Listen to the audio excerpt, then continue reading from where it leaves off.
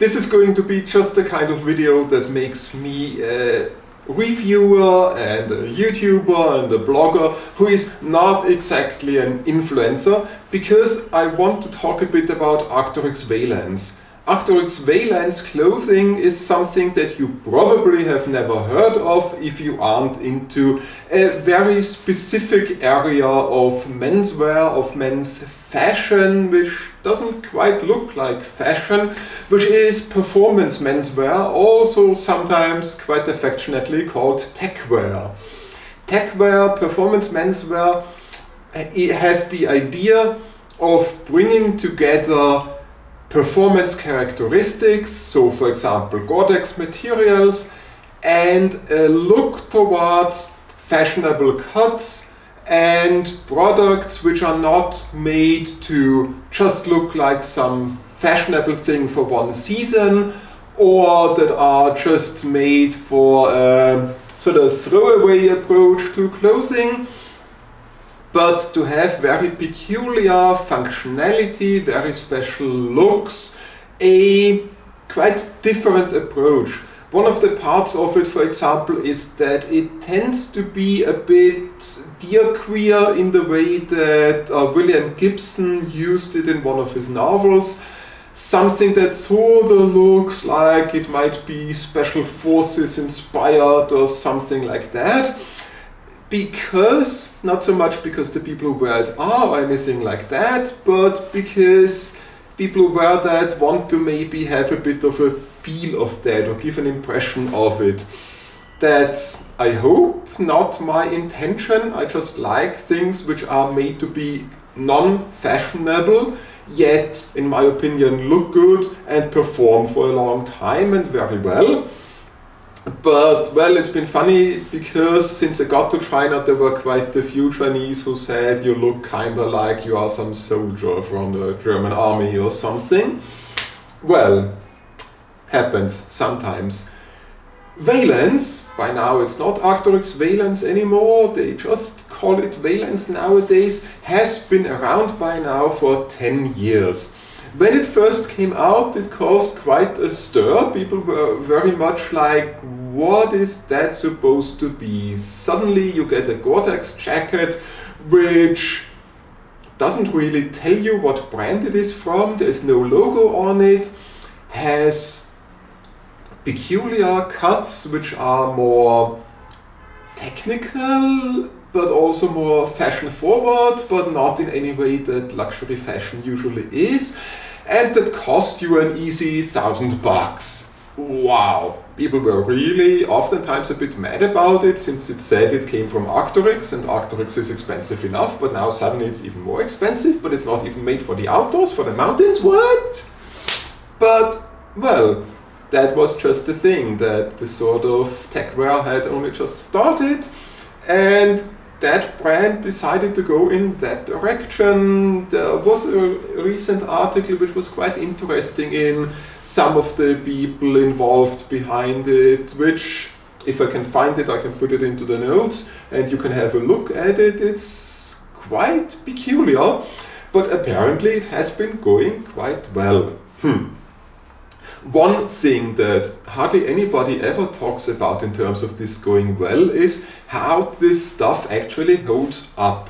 It is not so dependent on seasons. There is a fall-winter and a spring-summer drop of new gear of it, but a jacket like that you're probably, hopefully, not going to want one every new season. You're not going to be able to afford it most of the time, even though I must say I've seen outlet center products from luxury brands and from real fashion brands which easily cost 2 or 3 times as much, even when it's just a suit or something, but it's still expensive for the ordinary citizen. So yeah, somehow one of the things, like how it has no logo, is that very few people talk about it. There are some forums where people discuss where to get what and what it's like, but YouTube videos, there are definitely not so many, and long-term reviews, But this is where I want to go. Here, now, what I'm wearing are the Spec pants and the stealth shirt, if I remember it right. the stealth shirt is made from a material which has some Kevlar in it. It actually needs something underneath, or otherwise it feels a bit strange. But if I show you details of that, well, you can notice that it's a bit peculiar. It has those zippers here, for example. A zippered pocket here. As usual, it's laminated, the hidden snap placards there, but it has held up really well. Now I found that there is some of the laminating seam tape across the stitches that is starting to come off, but that's about it. The Spec pants are, there we get to the tech wear even more than with the Kevlar in this material, are a Gore windstopper material, are made to have those pockets here, a small pocket there as well, and cargo pockets underneath a zipper there on the side, with internal pockets which don't really fulfill much of a use. You could put some key or something like that in there, yes, but if you sit it might well fall out again. But still, this is quite a good place for a cargo pocket. The windstopper has been really nice for use in the winter, when the temperatures are colder, and there is also the typical thing of how it has a very special cut, which is all angular and peculiar. And again, as usual for many of those things, there is some fading out of some of the material, but these pants have held up for as often, not too often, as I've worn them really well. These things are, I have no idea, 8 years? Something like that, I think. They are from the early seasons of Veilance, old by now.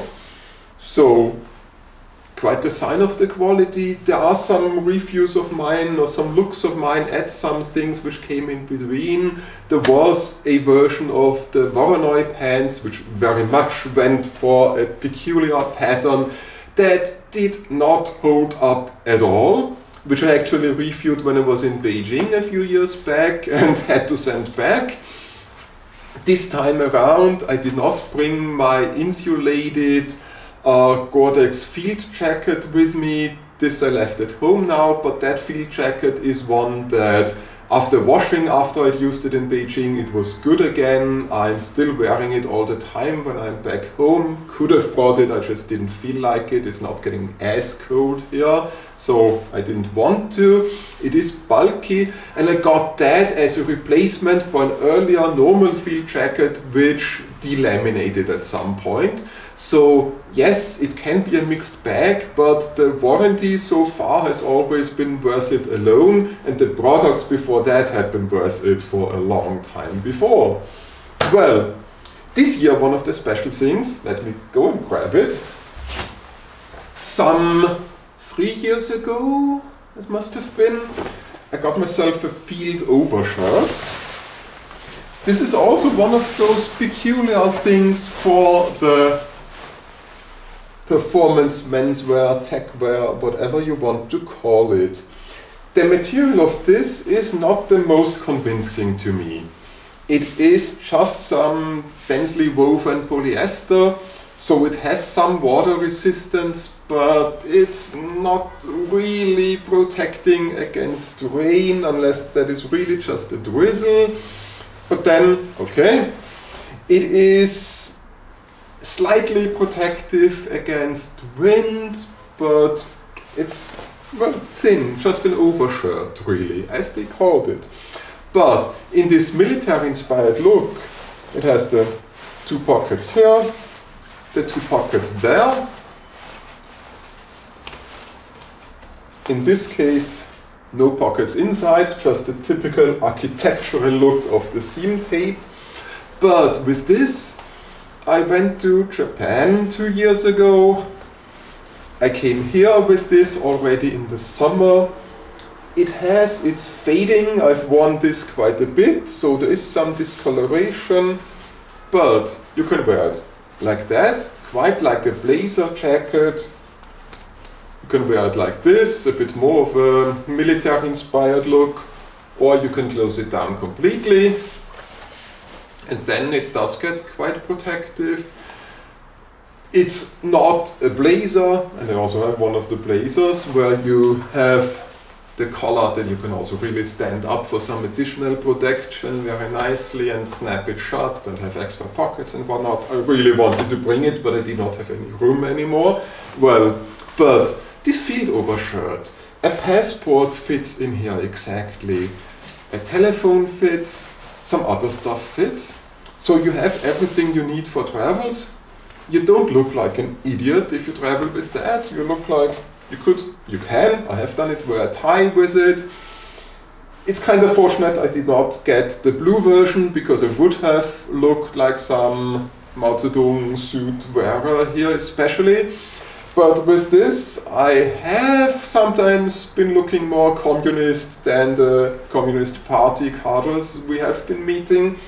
But this made it possible for me to travel nicely and have all my stuff securely on me, and at the same time borrow a tie, get a white shirt and go to some business meetings, government meetings and functions like that, and look almost like I'm wearing some suit and pants, which was pretty nice. This really saved me. Now I have a suit with me, but it's much more heavy and even less protective and all of that, much less of something for travel.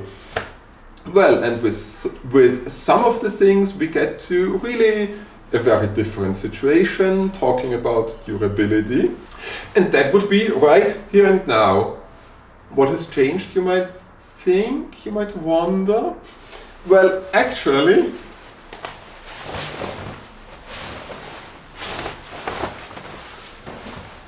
there is a little bit of an issue with the cut somehow, with the way it folds up. Why is there an issue? Because this is the Operand shirt from 2 or 3 years ago. Another version, a redo of this Kevlar material. The color changed a bit to be a bit more brownish than the other one, which was more green.